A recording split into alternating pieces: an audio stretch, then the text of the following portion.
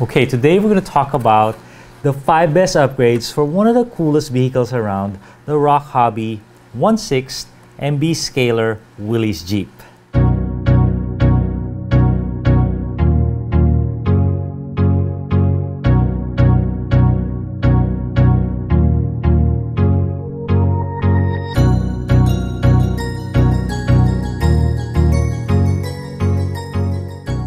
So here it is, number 2 in our 2020 Best RC Car of the Year, and it was no mistake. You know, after we ran it, after I talked to people, I still stand by my choice. For 300 bucks with remote, you get this very cool, very capable, and most important, very endearing or a vehicle that you have fun with and you get attached to. And in the end, that's what the hobby is all about, right? A Christmas present to number 1. And this is a good one. And it's so different from all your other vehicles that, you know, fall in love with it. So, what are the 5 best upgrades? This is really cool because it's not like the same as all my other lists. You know, all my other lists are like, yeah, wheels, yeah, tires, yeah, put some brass. That's 3 right there. This one, you won't hear that from me. So the number 1 upgrade for this vehicle is, it's free too, kinda, is fix the shocks. So when you get this, the shocks don't move. You press it hard and then they'll start moving, okay? And so what happens is a lot of people either fix their shocks or buy new shocks. You know, my friend John Holmes, you know, bought new shocks right away, but Incision shocks are like 100 bucks at least. Traxxas shocks, Element RC shocks, 100, 70 to 100. So I said, hold on. These look like pretty cool shocks. They're nice and big, you know. Let me give them a chance before I dump them. Because not only are they locked up, you know, they just seize up. And what they do is they put so much preload on them just to fight the shocks. I go, man, there's something wrong with this. So I think what happened is some tech in the back room decided to put some cooking oil or some mineral oil or some crap oil in the shocks, because the shocks are nice.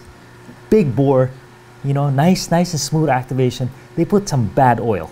So I said, before I mess this thing up or spend a lot of money, let me put some 25 weight shock oil. 25, I normally put 30, but I said go 25, make it free moving. The other thing I did is put some green slime. I'm not sure if I needed it, but hey, it's hanging around. So look what happened. Boom. Boom. Every time this thing is sitting for a week, no problem. And I took it to the trail, actuating like a boss. Okay, so fix the shocks, dump all the shock oil, clean it out, make sure there's no traces of that poison, that cancer, and put the new shock oil, 25 weight, put the green slime where the seals are, and boom. And while I was at it, I found there was these 10 millimeter shock limiters. What shock limiters do is they stop the action, you know? So I think 30% of the action is stopped. And why did they do that? I think they did it for the front, because the front, you know, they travel a little deep and it might interfere with the body. But I'm willing to deal with that. At the very least, take it out on the rear, because there is no interference there whatsoever. And you get, what do you get? Articulation. Okay, so number 1 is the shocks, right? Number 2 is get a driver, okay? If you look at the footage of this vehicle with no driver, it looks so dumb. I'm not sure why. I mean, none of my other cars have drivers, but because it's an open convertible with such a deep bed and a Jeep and everything going on, it looks dumb. Also, the steering wheel is turning, so it looks like a ghost is turning it. So all you need to do is get a driver. So you'll see my footage with a driver. It looks so much better. And what you want to do with a driver is you get a 12-inch driver or 11-inch driver. It's a little bit tall, but you know, it's actually kind of realistic because the steering wheel is big and windshield is big and whatnot. If you had loose arms, you know, maybe his arms will go like this. You know, these arms are kind of stiff. So what you want to do when you get your driver, you might have to chop the legs off. Nobody's ever going to notice. So do something to shorten that stuff. The seat is too high. It has like a baby seat.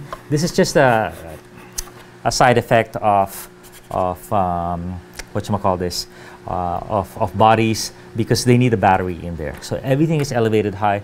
So what you do is you remove the cushion. So this guy was sitting up right here. You remove this, and boom, it's there. And nobody's gonna notice that it's there. If you're noticing it, you can just replace this, take this little canvas thing off, and make it really thin, so you'll still get your realism, but he's gonna sit right. And you want to mount them with rubber bands. You don't want to wedge him, or what do you call that? Screw him in, or zip tie.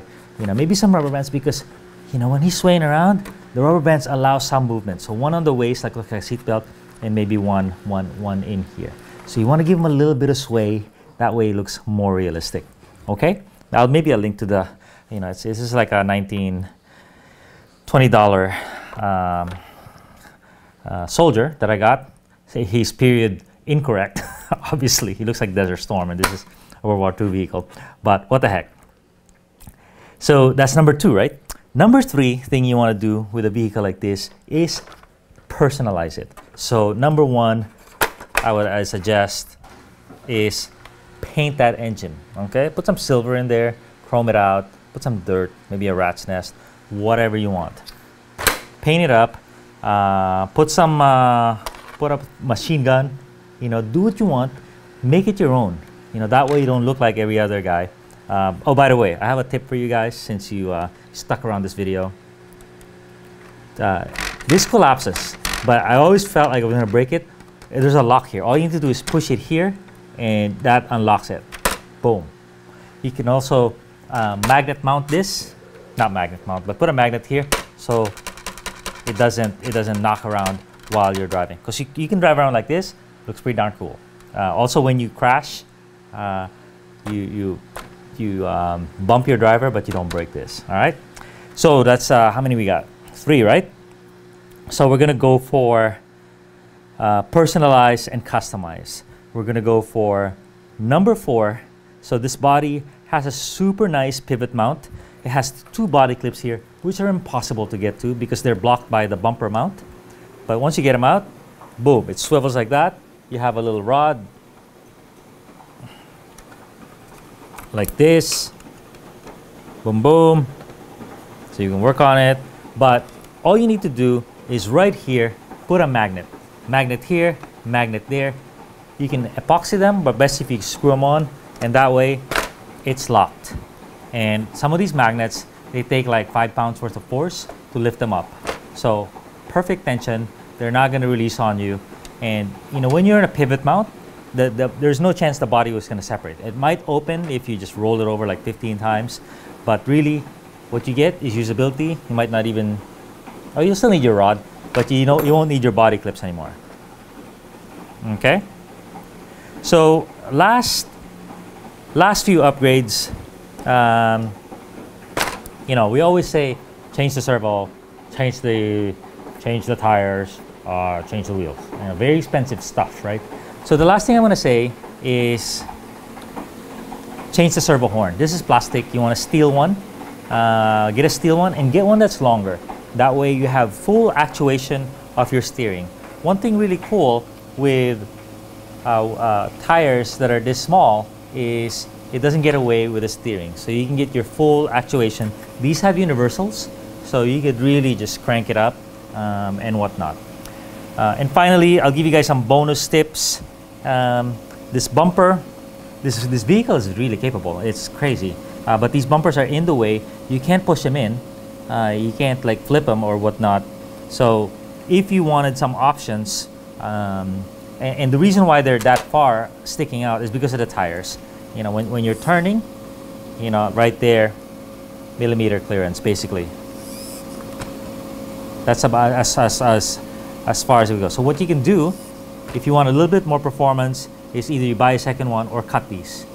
Cut them so then you could push them in, right? So customize, and you don't have to do it, but you know, if you want to show up your friends, they think you have a, you know, just a shelf queen. You want to show them how it can perform. You know, you could do it that way. The pinion, I wish you could change it, because this thing is super fast, and you could improve your modulation. But I don't know how to change it. You know, it's a self-contained transmission right on the motor. So if you guys know how, tell me, put in the comments. But the other thing that I would advise folks, if they want to get a little higher performance, is change the ESC. The ESC doesn't quite have enough control if you can't change the pinion, right? But the reverse is so wild; it just jerks around so fast. So that would be my advice. But there you go. There's also, you can also put a roof on it, and it's a factory product from Rochobby, $20, and you also have a trailer. I'll link to those as well. They look cool, but I haven't really tried them. They're on their way to me. All right, but there you go. Rochobby 1.6 MB Scaler, 5 best upgrades. Maybe I gave you like 7, but you know, hey, it's Christmas. Thanks a ton.